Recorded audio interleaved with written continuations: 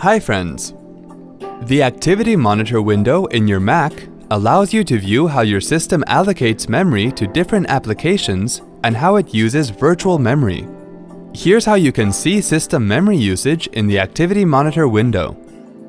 Click on the Go menu and then select Utilities. Double-click on Activity Monitor to open the Activity Monitor window. Click on the Memory tab near the top of the Activity Monitor window.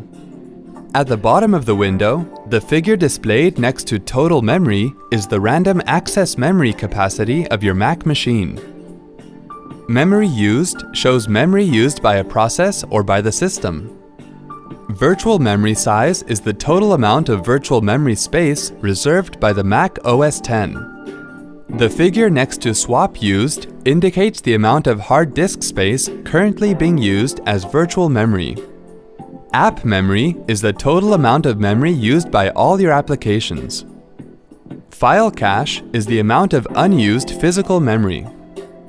Wired memory contains information that must always stay in RAM. Compressed memory is the total amount of physical memory that cannot be paged to disk.